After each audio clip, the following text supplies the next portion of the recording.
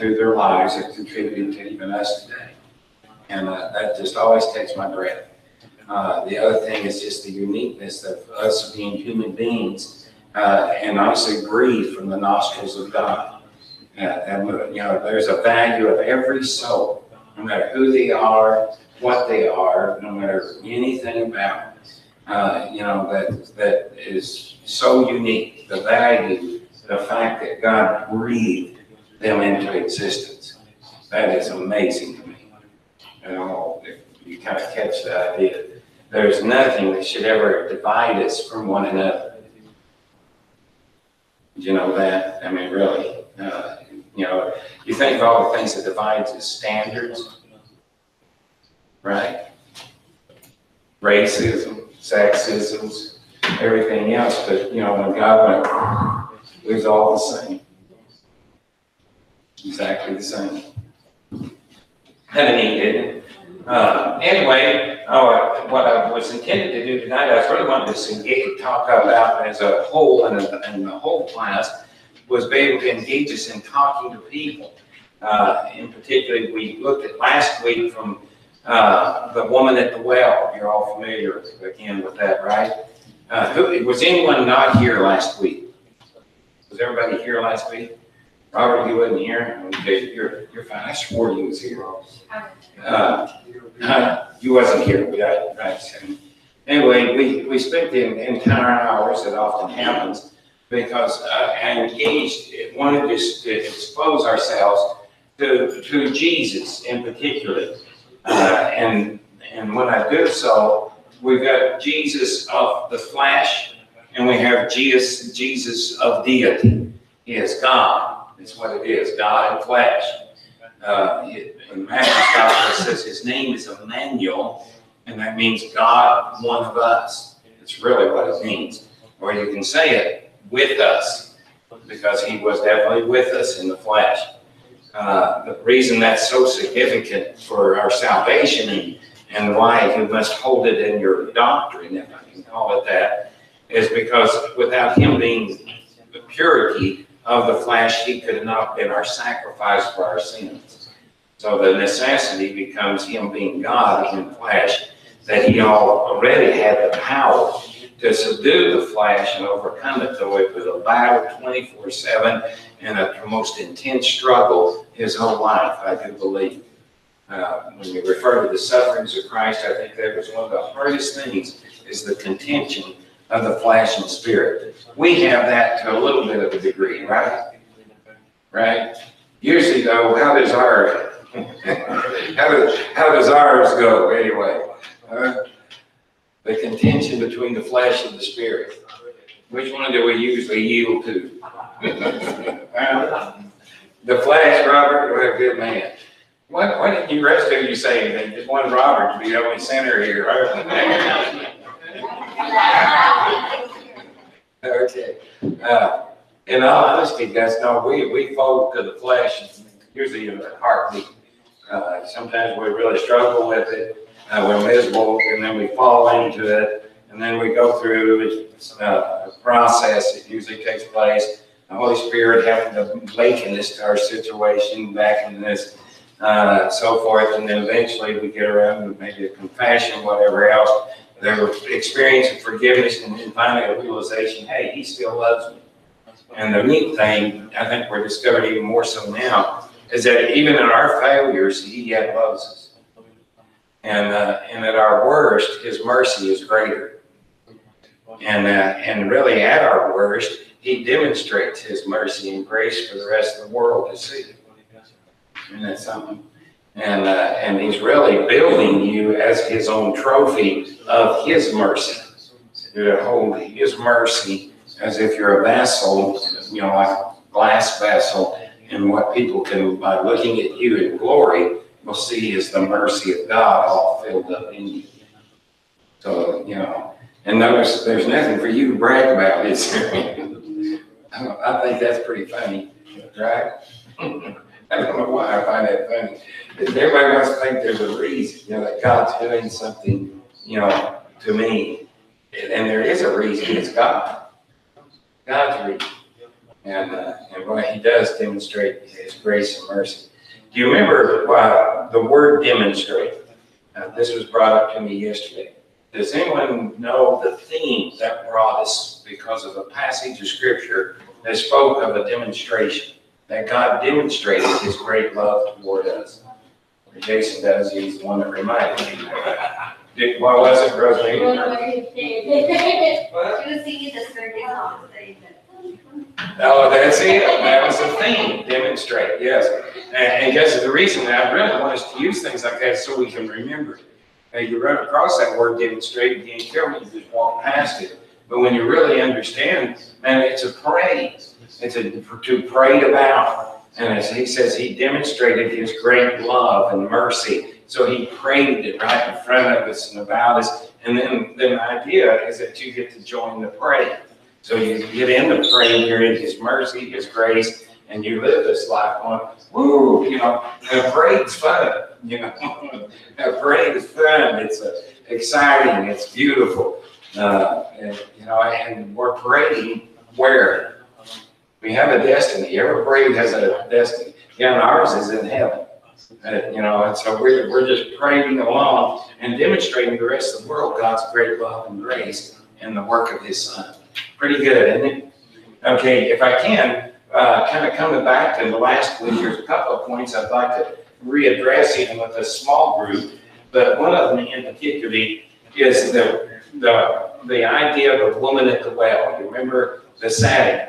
Could anybody just tell me what was the motivation of using this illustration? What were we highlighting? What was the theme of last week? I mean, who was the major, put it that way, put in theatrics, I guess, who was the leading character last week? And what was he characterizing? I told you half of it. Jesus was the main character. Okay, thank you, Robert. Jesus was the main character. Well, I told you that when I said he, because you see, there was only two plain characters though in the lead role, which was Jesus and a woman at the well. So if I hadn't said he, I said I already told you half of it. But anyway, yes, it was Jesus. And what's the significance? What was the significance of Jesus? And guys, by the way, can I say this? I don't know if this is a good term yet. It is a wonderful term. Soul winner. Carlos, I want you to be a soul winner. I want you to win souls. I want you to win them to, that means they're going to come from somewhere, and you're going to win them to Jesus. Or if I can put it this way, I want you to win them to another place they're going to live. Okay? Do you understand how real these words that I'm saying is? Because Jesus said, John 3:16, for God so loved the world that he gave his only begotten Son. We know him to be Jesus the Christ, the promised Messiah, right, to take away our sins. Okay, but God has promised to give us this Jesus, right? And so God so loved the world to give us this Jesus, but as he gives him, there's something that has to be done. That whosoever, okay, and so when we think of the word believe in context with John 3:16, I'm not making this up, it's the Bible. But in John 3:16, you realize what it just told you that's got to take place. No, listen to the word, believe. Whosoever, isn't that great news? Because that means that can be anybody. It can be anybody, it can be everybody. There's a hymnal in there called Whosoever. Yeah. Whosoever can be me. Okay, whosoever can be me. Yeah, that's good. So anyway, guys, if you catch this, what does Jesus mean by John 3:16? How many have heard John 3:16, right? Everybody, all your life? Most of us have heard John 3:16. For God so loved the world, he gave his only begotten Son, that whoever will just live in him shall not perish, but have everlasting life. So now Jesus said God said that he loves us, and out of that unconditional, unmerited, undeserved love, he gave us this gift, a gift who happens to be a person, his own beloved, the most valued, the most importance to God, His only Son. Right? Now He's given the gift, but then He says that whosoever believes in Him will not perish, but have everlasting life. But my goodness, did you catch it? Tell me what all He's asked of you. Okay, if it helps start with Him, what all did God do? One, He loved. And that love gave the best in all that He had. Did everyone see that? And He gave it in this condition that whoever will live in Him, that this one will do whatever it takes. But if you'll live life in Him, you will not perish, but in fact will have everlasting intimacy with God forever, and God with you. Everybody get this? Okay, now, think though, what does it mean to be live in? What's asked of us? Because there's something, I mean, it's big what He's asked us. Now, don't get me wrong, look how big He's gone. You talk about big, He gave everything of eternity in eternity that's of value to it. Gave all that He had, the best He had. And this one, Jesus, the Christ, will save us from our sins. And the only thing that's required of us is to be living in Him. So what's been required of us? I like to keep putting it that way. It's all right, Harvard's your file, man. Knees there, wait. Okay, wow. You guys, what's required? This is big. We're going to go talk to people. We need to understand there's something really required of them. And if they don't ever follow through with this, they're going to perish, because the only way not to perish is to be living in Him. So what else is required? Can you tell me something? What's being asked of them? Okay, Angela, we'll take you first, and then Jay. Well, for one, it's got to start off with your faith. If you don't have your faith in Him, you're not believing, and so you can't live in Him if you don't have that faith in Him and know the sacrifice. Okay. Okay, you're absolutely right, and I'd like to take an even further step back. The part I heard her saying that rings so true is that you're being asked to believe in Him, which means He'd have to be real to you. You have to have faith. That means He's unseen. You haven't seen Him physically, but He would have to be made so real to you, and that's only done through what?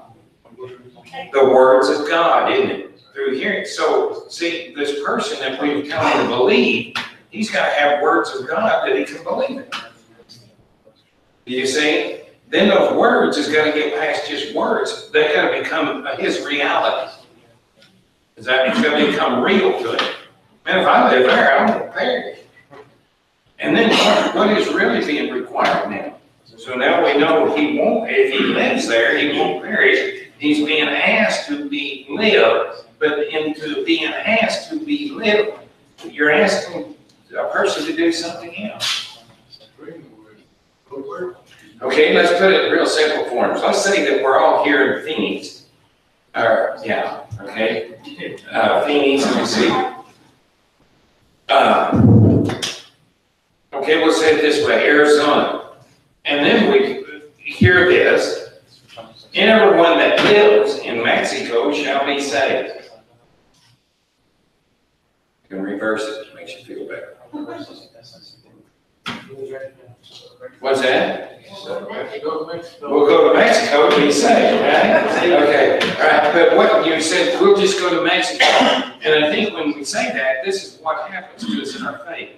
See, a lot of times we think it's like a trip to Mexico, or it's a spiritual retreat to Mexico. We go down, we discover Jesus a little while, we come home, go back right to the old ruts we were always in. Okay? In all honesty, excuse me. In all honesty, guys, when you believe in Jesus, you're asked, first of all, to move. You've got to sell out. You got to move from everything that's here and lose its value and see that the only thing that's valued is the eternal life that's across, in that case, the border. Look at it that way. Does that make sense? So you'd be moving out of here to live there. Yeah? And that means I brought in those old terms. There are old terms that, but we let those things fall away a lot, and it's my own fault for doing it. But guys, here and there, think about it. If you live here in Phoenix, we're using this as the lost world, or live here in Arizona, it's the lost world. And if you went across the border, that would be Jesus, and there's where you'd be living in, but you move into it. You live, you abide there. You abide in everything he is and what he has. Make sense? And so that means you move out of here into his perfection. What do you have on this side? What do you have here? I keep that term. I'm saying, so to speak, we gotta be able to bridge that. No, let's don't bridge anything, because man, we don't want to be connected. We want to move out. You say, and honestly, it really is. To sell, he sold all that he had that he might purchase that field. And you see, the scriptures just go on and on with different examples that he left all that he had. Pilgrim's Progress, he left his wife, he left his children, he left all his friends, his old friend, he left everything that he might pursue and find relief from the burden that was on his back through the crystal city. So, guys, what we're talking about is moving out, right? Moving someplace, living someplace else. That's what we call conversion. That is to be converted. But to be converted first, why would you move?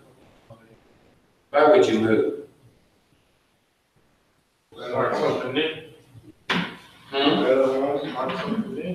Okay, adventurous spirit there starts over there.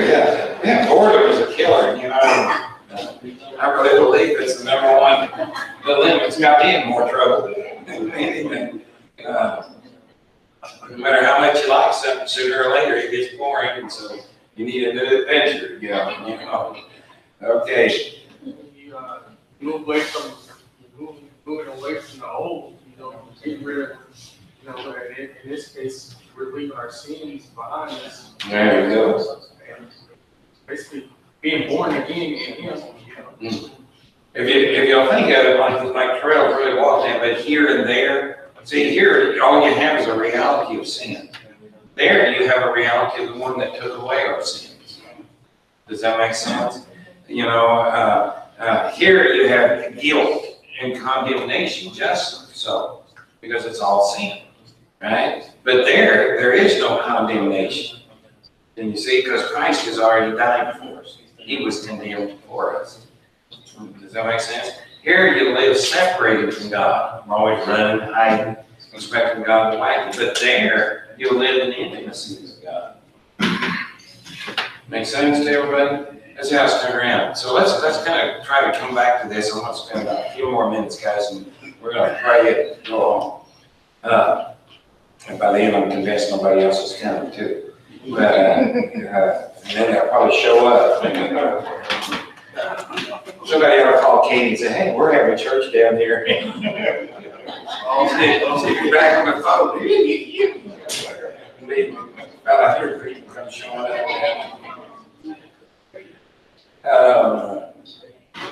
Guys, we're talking about unique people. Maybe one of them. I think you all are. It is. It's just really. Okay, let's kind of think about this. So, we want to see people converted, right? Consider the woman at the well for a minute. Tell me about her conversion. Tell me about her moving across the border. I'll put it that way. Either way. But she believes. She had heard, but she had heard of the Savior. Okay. Right. Okay, Terrell, and boy, it's all right there in the text. The things that amazes me is Jesus. Guys, here's kind of the premise that I'm working from. Jesus is the greatest soul winner there is. He's the greatest in technique, of soul winning.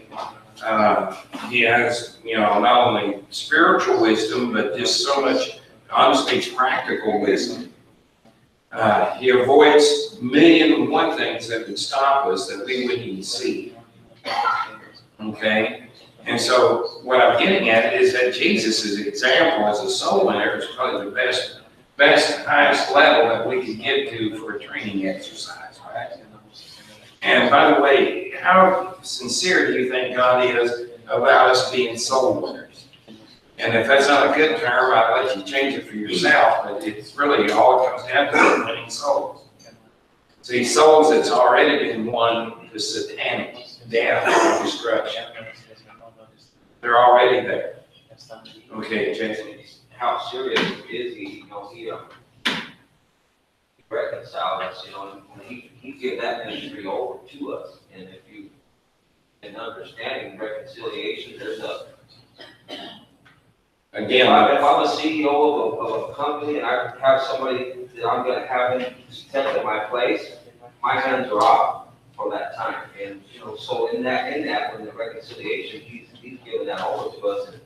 And he's not leaving us out there on his own, but it's our job. Does that make sense? that's us to get the job done. Yeah. Sure is. And that job, the reconciliation, literally the word itself means to bring two warring parties together. And whether you know it or not, God's been at war with man. And it's lost us. God can tolerate his sin, all the nastiness, the ugliness, the harm, the hurt. God's been at war. And his justice demands payment and all those things. Yet God also provided Jesus as the sacrifice that his anger and so forth can be placed on Jesus instead of us. Called propitiation. Well, once that's done, and he did that, then guess what? The parties, and we are at war with God. We are in enmity with God. We don't like God. We don't like God's standards. Everything he says to do, we don't. You know? And then again, just in thoughts, you know, like we don't even realize it. But our thoughts are not his. Our ways is not his. So we're missing all over the place. So you take these two parties, and then we feel guilty. We're running from him. And we avoid him at every chance that we can possibly can.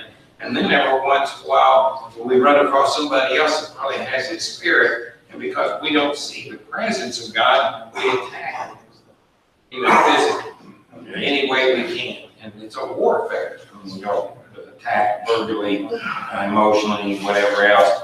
Say things, try to destroy a character, whatever else. But it's a war, and really the war is usually with God. That's who it's really with. Well, we, the church, we, those that are saved, those that have moved, and now lives in Jesus, we only have one job to do here on earth while we're here. Jason's pointing out, and that's to get these two warring parties together. If you notice, was there a war at the well? Okay, the woman at the well. Was there a war at the well? Mm-hmm. Well, I think there was even for Jesus, Christine. I mean, you know, it was a war, man. He had to, you know, if it was me, I was probably send her to hell, you know, right on. You know, but instead, you know, his battle was never to give in to her unbelief, but to push past every phrase of it to bring her. And see, he's getting her. See, soul winning to win her over the border. He's trying to win her over, and that's exactly what he ends up doing. But boy, it's a struggle. I mean, you know, she didn't make it easy. Sure wasn't easy, was it? So that. I was thinking, sense of her even going down there with other women and stuff like that. I'm sorry. No. Yeah, and see, she didn't deal with the other women because she was ashamed and probably, I mean, you know, obviously they said all kinds of things. And probably a lot of the very women that she'd been going with, and she probably had some sort of an affair with some of their husbands or something there that they would accuse her of, at least, whether it was real or true. But anyway, she avoided the other women of the city by going in the heat of the day. And Jesus, though, now think of battle again, the struggle. Is it a struggle to see souls saved? Okay, Jesus' day begins by going into the temple where he ends up confined with the Pharisees. he does that, no doubt, very deliberately. And verses before this will show you him pleading with them and brokenhearted and asking why they must perish because he was going to die for them. He was that sacrifice, whether they want to believe it or not. Yeah. And he says, why must you die? And so here he's come back in, and then again, he clearly reveals that he and the Father are one. And that if you believe in the Father, if you really believe in God, you believe in him. And he brought masterful revelations in him. So you see him reaching and bringing across. And see, there's another thing too that goes in that text. These people had the scripture that he's talking to. And so, it's amazing, but they're without excuse at every time. They really are. And yet Jesus beckoning them, pleading with them, and then even weeping over them, and walks away. And basically, that's, at that point, really come down hard on them. And that's where the disciples come outside and saying, oh, you've offended the Pharisees. Now, how would you like those that you've trained? You're God's son. And you've trained them up to this point, called them, trained them, showed them miracles after miracles, raised the dead in front of them by this time, done all these things, and they're sitting there saying that you offended the religious folks, the good religious folks of Jerusalem or of Israel. How would you feel about that? And notice, and this is something, and I think it was Martha, one said, I never had seen the focus of Jesus like she did that night. She said he had his heart and mind, and see, he had said, coming out of the temple, I of necessity must get to Samaria. It's a necessity, I've got to get there. And it's as if he, Jesus, God himself, the very giver of time, was on the clock. He had to be there. That's that time when he was going to be. He had to get there. And the disciples went, oh, you offended it. And then they hear back home to Samaria, they happen. Oh my God, here we go, traipsing through the desert again. And you just imagine. And then they're going down a descent of these stairs. If you ever got a real good outline or a drawing of the Jerusalem temple, you really understand how they come down ways, good ways, and then they level off a little bit and they go down again. And Jesus is going down through there, and somewhere in there, there's the blind man, a lame man. I still never got back to look that up. But anyway, Jesus is going down through there, and they look down and see the blind man somewhere down in front. I was going to say he's blind. And Jesus, they turn to Jesus and says, what sin did he do? Right? So now let's stop and have a conversation with the one that's taking away our sins about one sin that he did. Who are we not thinking of? Huh? Okay, yeah, boy, that's definitely not thinking of him. But remember him coming out of the temple, he says, of need, of necessity, I must get to Samaria. Okay? And so who's Jesus thinking of? Yeah, the woman that's going to be out there at the well. That's all that Jesus is thinking of. Right? And I notice how he keeps his mind so focused. And this was kind of Martha's point. She said, until we really see someone that's really lost, and we become so focused on seeing him saved, that we won't be distracted. That we'll keep on that mission, that one mission, that nothing can throw us. And then she really realized something that I've been saying almost every class. This guy's noticed it takes this prayer and desire. But if you're not desiring for someone to be saved, and I mean someone, it's got to be a Carlos to you. It's got to be a real person. If you're not desiring to be saved, so much that you pray for them, for that person, that, if they were the ones going to the well, that you would go outside that temple, you would push past the unbelief of the religious, the ridicule of your own disciples, without engaging, dealing with all that. You can turn and say, oh, you guys are this or that. See, never allowed the loss of time or thought. He kept his whole intentions on winning that one woman. And then when they come on down and here they go blaspheming, honestly, what sin did that person do? And Jesus says he didn't do any sin. And a lot of people gets all in heat about that because everybody sins. That ain't what Jesus was talking about. If the man wasn't crippled because of his sin or blind because of the sin. He was, and he later says it. Then they come around and say, well, what sin did his parents do? Surely mom and dad did. See, there's got to be some kind of logical means that God sent this terrible condition on you because something you've done, right? And that's their law. They're still not, he's the Savior, the King of Kings. He just healed all kinds of cripples and sick and blind, and raised the dead. Some are there, they should have gone, But, that's what happens to us. We're all kind of mental retarded victims in those areas. But Jesus just keeps like, and he says, oh, for the glory of God, this man was healed. And he speaks the words and the man's healed. Yay, right? And so God is glorified, right? And so what Jesus, and he never allowed that to slow him one bit. He didn't engage the unbelief of the disciples and all their incorrect theology because all they're seeing is sin when he's the one that's to take away the sins.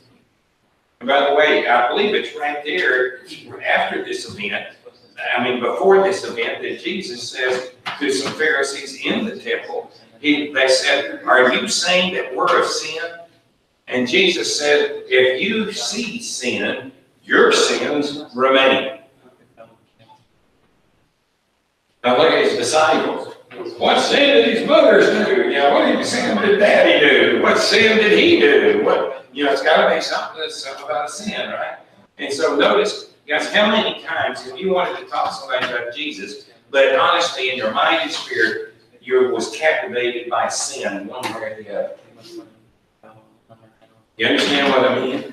About your sins, it may be, oh gosh, I talk to this person about I've done worse, or I've done worse, right? You're captive, you fell in the same trick. And you see, you fell in the same, because this is what we've got to dig out and discover every step of the way. Because we can't, you can't be thinking about your sins, but you can't be thinking about sin. You got to be thinking of the Savior from sin. See, that's what we got to really get down. Because Satan, he'll throw sin and remind you of something, break your consciousness and your awareness, and you'll jump right on the sin issue. And then the woman's over there perishing. Like who I am and what I've done is who he is and what he did. Absolutely, Rosemary. It's way it always is, but how quickly and easily we become. Because he's the Savior, guys, from sin. You with him, you got it made. Don't think about sin no more. Sin is a dead issue. He put it, separated. It's gone. So don't even think about a sin again.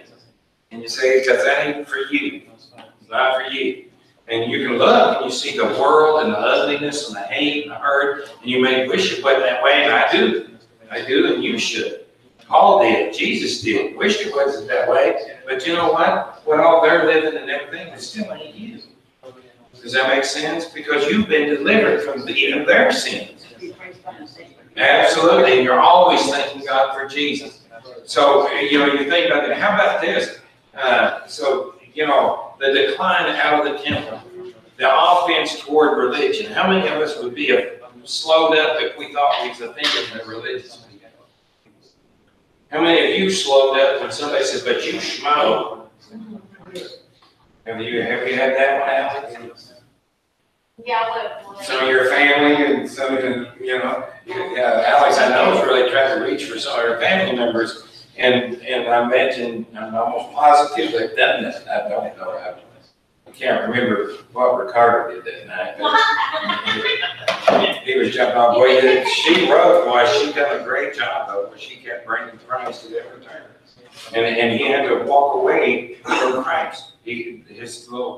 All his stuff was stuff, and when it was left his stuff, well, there was still Jesus right there. He couldn't even say it like that.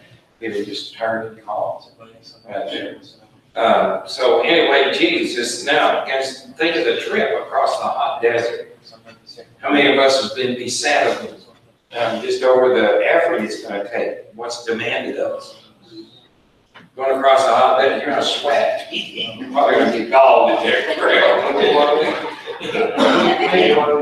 Rudy's hernia is going to hurt. His back's going out. It sure is work. Yeah. Cramp. Vince is going to find the camel to work on or something.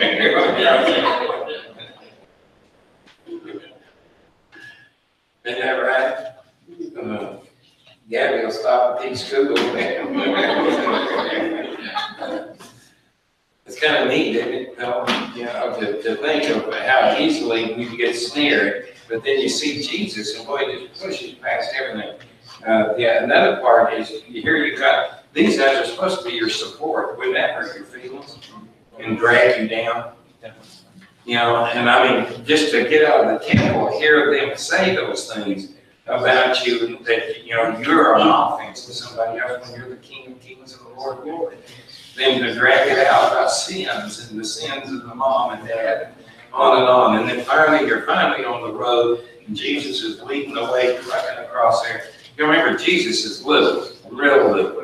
And his legs don't cover about that much, so he's alone to get across there. I think Peter was pretty tall, and so he probably didn't have to stretch a lot to get on across here. But the next thing you hear from them is a murmuring and complaining about their hunger.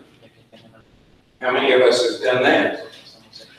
We get hungry, so we got to go to Burger King instead of seeing who we're supposed to go see, right, or whatever, so they go to murmuring about their hunger, and yet Jesus pushes on. He never lets it slow him.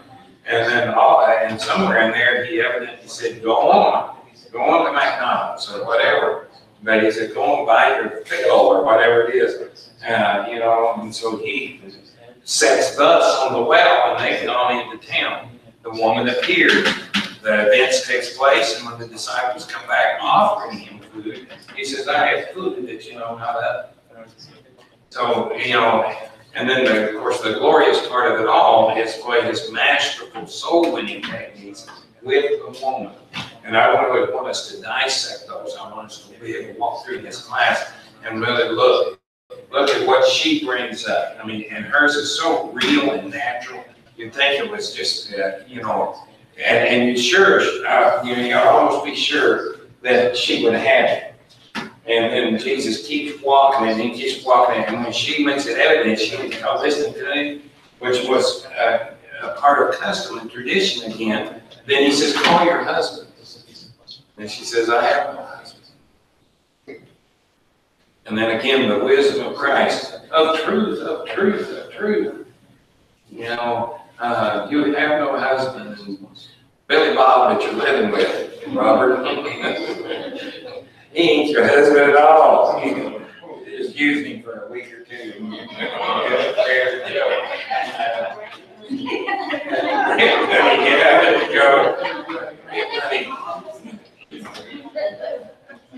Next day it's laundry money or your camel bag or something. Okay. The other way, it's just amazing to me how Jesus is never distracted from any of this, and he just keeps that thing going up and down. And then he has to, she fails to see what's really amazing too, is that he's given her the solution. And he doesn't try to make an issue of her problem. And he does that until she will refuse to see him as anything special. But because he's already told her, and if you knew who I was, you'd ask me, and I'd give you water that you'd never heard. And boy, that was just sweet music, wasn't it? And but she goes, what is it? And then she blows that off, and she just keeps. Usually, if we get kind of turned down, or somebody acts like they don't want to hear one part, I'd be pretty well done. Yeah, so easy. We just but see, Jesus never gives up. And that's another real big point. Is that he's going to keep pressing. You throw something out there, he's going to use that somehow And see, she threw out every one of those points. Everything that he used is things that she threw out at. She wouldn't even acknowledge her sin. He made it very evident. And heard him tell her that he could solve every thirst. And the one thirst everybody has is to be right. Everybody really wants to be right with God. And there was that out there, you know. Anyway, he just keeps pounding down through there. And finally, when he says about her husbands and all that, and she says, "Oh, I have heard," which tells us what? What should that tell us? Yeah, somebody had preached the gospel. That's the honest truth. Preached, taught. Maybe it's mom, maybe it's a song, maybe I don't know. But somewhere she said, and it's probably pretty evident, she said, "We have heard." And then the emphatic way she's saying it is like this has been taught and taught and taught, that there's one that's coming to take away our sin. They can tell us all things. First know our sin, and then take it away. Can you see that? And so she said, there's one coming, and the one is the Messiah, which is always a general term of one that would take away our sins, is what that word means. And boy, she comes down through there and says, wow, you know, I was told this and told this and told this. That's what she said. I was told and told and told. Then all of a sudden, out of the mouth of Jesus, I am he. See, and I really, in my own opinion, I don't think she's seen Jesus as a savior until he said that. I think she's still scrambling around the back of her mind, you know, where did this Jew come from? Why is he asking a woman? Yeah, all those same questions. But all of a sudden, when she's going through, man, I heard of Messiah. I heard of one that would come. I heard of one that would tell me all things. And then when Jesus said, I am he, she knew one thing, there's no substitute. This is not some off-brand. This is him. He's right here. This is my Savior. And then with great joy, she leaps up. What do you suppose happened to them? He said, I am he. What happened? Yes, there's a conversion. I want to show you winning or converting. What happened when Jesus says, I am he? Look at the woman. Tell me what happened. I am he. The reality of who he was. Okay, reality. What did you just say, Robert? The reality of who he was. Yeah, I know the words you said. What did you just say? That I heard. Yeah, no, but faith. That's what you see. Faith. You know, you're saved by grace through faith, and faith only comes from hearing words of God. I am he. Bam, boom. Desire, mind. That's him. Desire. Wow. That's him. That's taking away my sins. My sins are gone. He's here. He's God. He's taking away. He's right here. Can you see? You know what's happening? Go on with it. She got reality. Now what? Go on. Walk it out. Quick. I want to go home. But what say it, Carlos? Carlos is saying believed it. She believed him as the Savior, didn't she? I mean, there ain't no question. There's nothing to talk about. She has her sins has been taken away. He's standing right there. He's it. And you see, he's it. Now, how do we know that she's so converted? Show us some more. Remember, faith is not without evidence. Man, there's all kinds of evidence here. Okay, first, take one thing at a time. Spit it. How? Okay, yeah, Robert. She really was moved by the Spirit. And the Spirit that's in those words that Jesus spoke exploded in her heart and her mind. Man, that's him. And, you know, in that, there's another witness. See, Jesus is a witness. The Holy Spirit in their words is a witness. And I mean, where two or more, she's become convinced that there's the one that took away her sins. But show me more. Show me the evidence that her sin is taken away. I mean, to her, they are gone. Show me the evidence that to her, they are gone. Okay, yeah. But no evidence. Okay, wait, yeah, back up, though. Yeah, she did, man, and it's so descriptive, it gives you everything of evidence. Let me show you some evidence, guys. Huh? Well, wait, no, there's got another story here, okay? Guys, don't show me evidence, remember, how was she? What would have been her posture? What would have been his posture? Okay, what did she have? What she came out there with? A big old water pot that you put up on the top of their heads usually and carry it. So that's a shoulder, for the smaller type, and shoulder two of them. But the bigger one, they put up on their head, and they even have a little rack that can set it up on. And here they go, with this here. All of a sudden, where's the water pot? Okay, she didn't need it no more.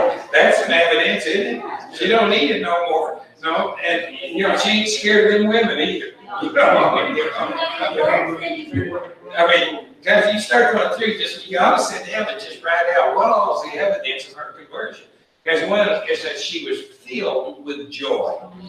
She leaps upward. So evidently, she must have been in a kneeling setting, something, or maybe bent over with the pots. I'm not sure. But anyway, she is now leaping with joy. You better rejoice as she leaves what? The iron. And guys, you don't leave your water pot. You're dead if you go off and leave your water pot. Somebody will steal it then 99% of the time because a water pot is about the most valuable in the desert country. Something that can hold water is the most valuable that you could ever have. And then all of a sudden she didn't need that as value. She was going to go tell people what Jesus, that the Messiah was here. That the one taking away our sins. Then, tell me more evidence. How about this? She runs to the city. What does that show you? Tell me the human emotion. Tell me one thing. She was excited. Okay, excited. Confess. Okay. Tell me one. Joyful. Rejoicing. Tell me one. She wanted to go to, wanted. That's almost 2 weeks, Rosemary. I mean, look at it. Needed to. Guys, I mean, She had no other choice but to go. But yet, she renewed with. yeah, no, I think we're asking evidence of her crossed over. She moved crossed the border, moved out south into Jesus. What? Yeah, she's renewed, more energy. You'd have to say, man, and it's a spiritual energy, isn't it, Rob? Okay. Okay, she wanted to go tell. Why did she want to go tell?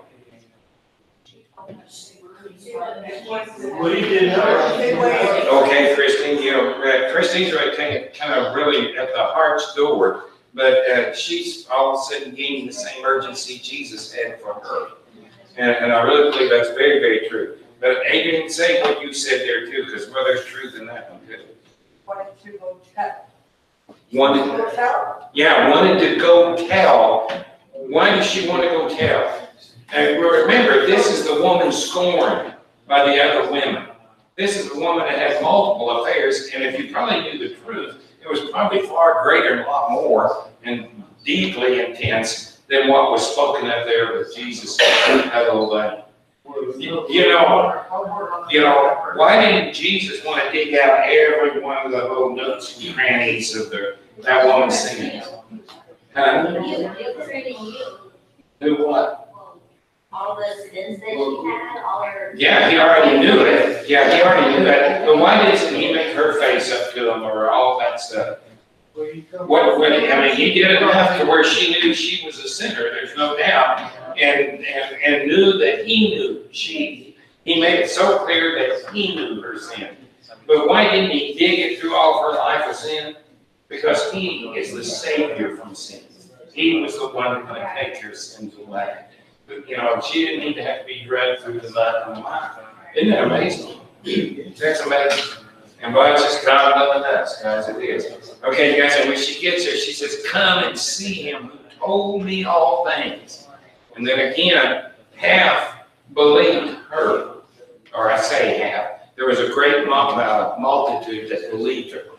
There was another that said they didn't believe her, but they'd go see.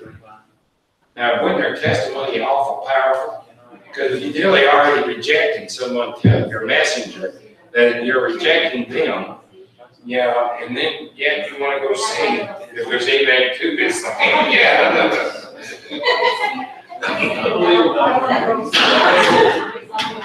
Yeah, it could have been the sin thing, right? Maybe I better go check this guy out. He might be right on, Yeah. So anyway, we see her just tearing out there, and that's wonderful things. And then the next is the multitudes coming, and that's what Jesus tells the disciples, well, the harvest is just plenty, but the laborers are few. And think about this just a little bit. What did Jesus mean by the laborers are few? And he says, pray therefore that God would add laborers to the harvest. What?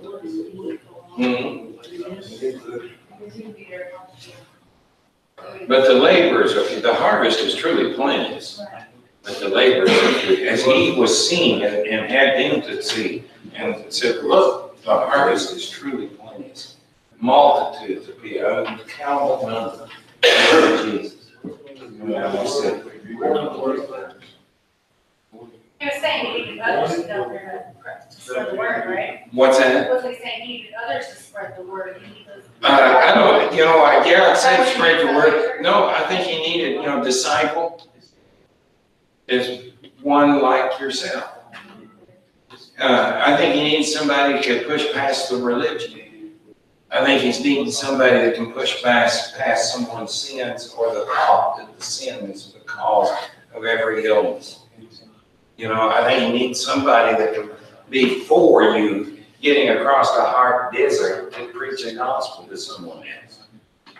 And you see, I think he needs somebody for, really bringing some words of God, the bread of life, to somebody before we fill our own belly full of McDonald's. Yes, absolutely, Christine. Right. Yeah, well, that's so true. Absolutely, that's so true. Everybody good tonight? Well, I love you. We end up having a full class. I love you and love you. It's good, isn't it? And a good thinking and challenging comes in our hearts and spirits. Guys, do you realize what's going to happen? I'm just going to ask you, what's going to happen? Tell me what's going to happen with us. No, it's good. That's all right. Just tell me what's going to happen. Be a prophet. Prophesy. For us? Yes, for us. What's going to happen? Okay. No. Think about what are we doing Monday night? Is there an objective? Are we really something that we're working at to accomplish? Is there a certain amount of training that's going on? Okay. Then what if we? Yeah, Rob saying we're building faith. And well, I do. I think we are. But again, kind of the faith without the expenditure of energy. Yeah, it doesn't go nowhere. But what's going to happen?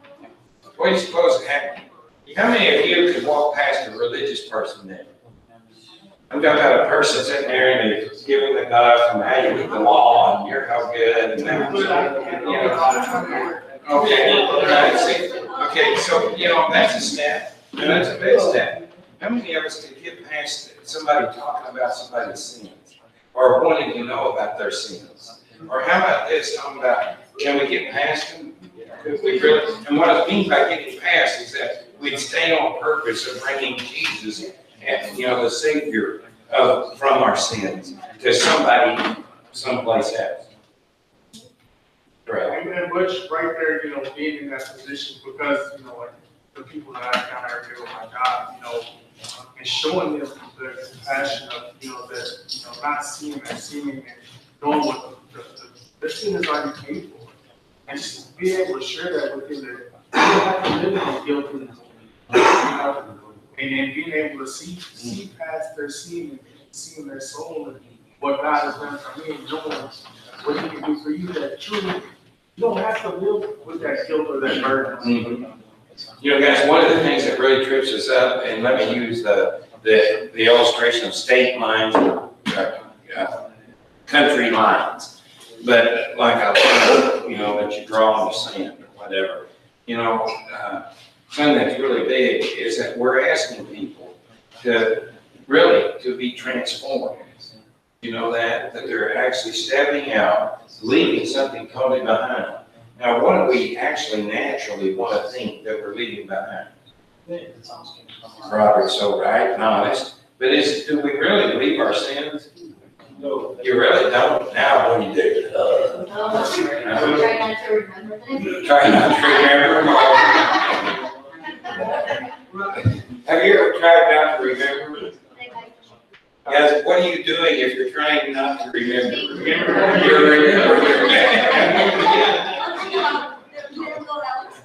Okay, now, you see, now what we remember is that Jesus takes them away. Jesus takes them away. That's what we move into. It is Jesus that blots out our sins. It's Jesus that has washed us. Why do you suppose He turns to disciples now for several years, at least 2.5, 3 years, of His own disciples, and He's heading down to His last days on earth, and He turns around and He goes through that spiel about, I have washed you, I have loved you. You know, why is all of a sudden that, you know, and He does it emphatically, I have washed you. You know, tell me, Jason. Because in their mind, they're thinking, how can somebody be? See, yeah, they're still not living free of their sin. You know, because they actually know that in the flesh, they're still dragging their sins around. But guys, aren't they living somewhere else? At the same time, guys, we're all living somewhere else. We're not living in our sin no more. And do we sin? Absolutely. But we don't live in it. We're living in a plan that our Savior takes care of our sins. Does that make sense? And the reason that's big is because Puritanism, I kind of throw it back on them. And honestly, a lot of those guys, honestly, the reason they ended up down roads was because so many of the Catholic Church criticized, it wasn't just Catholics, it was others, but criticized the real Puritan or Protestant people, saying, well, you're just saying it's all right to sin. Haven't you heard that? And don't they say that to you? Have people said that to you? Well, you're just saying it's all right to sin. So you say, well, no, I'm not. And then we got to go defend something. No, it's not saying it's all right. Jesus just took care of our sins, and that's the end of the sin. There's nothing to talk about sin to me because I'm in Christ. Now, if you're going to talk sin, then you're outside of Him. You're over there living someplace else. If you're in Jesus, you can't talk about your sins no more. Now, I don't trail, that was a big point there that we've got to define and soul link. But make sure when you're telling people, hey, listen, you can tell them, yeah, you don't have to live guilty in your sins if you cross over in Jesus Christ. Now, man, if they ain't going to cross in Jesus, they're still in their sins. And they're going to talk their sins. They're going to live without sin one way or the other. They're going to be doing them all the time. No matter what side of the border, you're going to have sin. Can you see? But there's one group that's going to live guilty, condemned over them, and separated from God. Does that make sense? The other group's going to live in Jesus, and well, they have eternal life. They've been washed. Yeah, they're demonstrators. Yeah, they're demonstrating God's great love, the way that He loves us. Guys, I love you. Let's pray. Father, I just thank you for this evening. I thank you for every precious soul, Lord, that made it out tonight. Lord, I pray for all of our church. And Lord, may this little time that we've had together really just benefit not only us, Lord, but be able to equip us that we can benefit all the others. Lord, we just pray, use us this week. Help us to see others saved. Lord, help us in all of our endeavors, the mission fields that you've called us to, as well as, Lord, the school and just all the other things. Father, we ask it all in Jesus' name. I pray it. Amen. Guys, I have to say this. I am so thankful to our missions in Mexico in particular. Boy, there's some wonderful, wonderful little white lights going off left and right. Our school